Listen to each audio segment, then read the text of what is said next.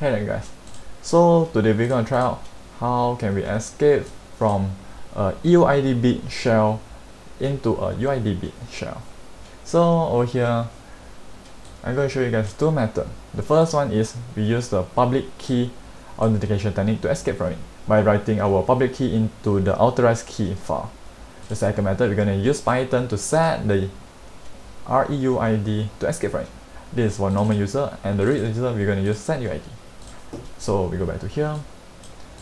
Okay, this is my remote machine over here.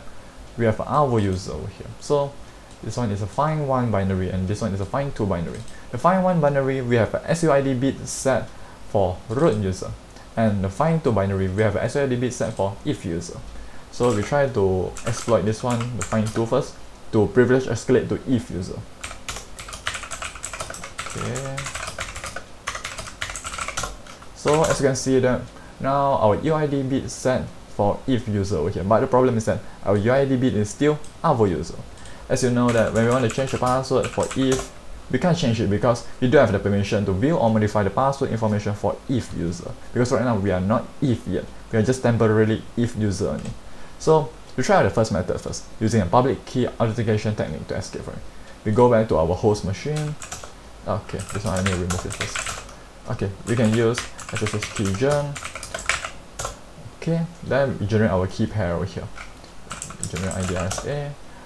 We need to specify this one, the passphrase. Okay, because this one is just the demo, we need to specify the key phrase. So we copy our public key. We go to the if user home directory. First, for this case, we need to check and see first. This one, the .ssh, this one, is it valid or not? Do we have the write privilege or read privilege or not for it? For right now, we have the privilege to access as an if user.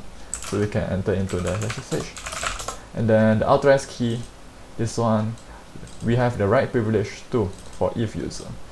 So we echo, paste it, and authorize keys. Okay, so now over here we just use SSH, use I flag, and then specify our private key over here, and if user, the IP, and voila. Now we are in if user. We have just privilege escalate to if user account. So this is one of the methods. The second method I'm going to show you guys is that we're going to use Python technique to escape from this restricted UID bit shell. So we go back to here. Okay, now we are if user EUID bit, right? So we use Python 3 or Python 2 also works. So we import the OS.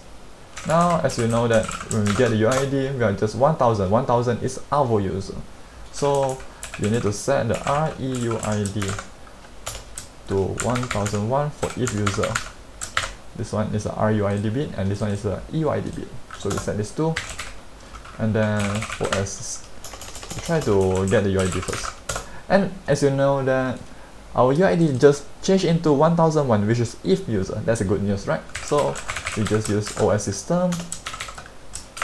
We execute the bin bash command, and voila. Now our user is if right now. Our UID also is if.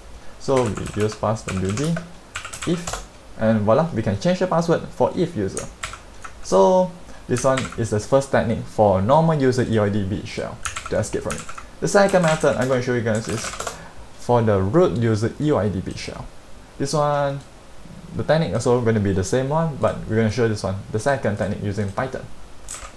Okay, find1, execute.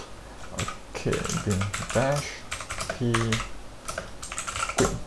Okay, so now as you can see that our UID bit is still our user, and our EUID bit is root right now.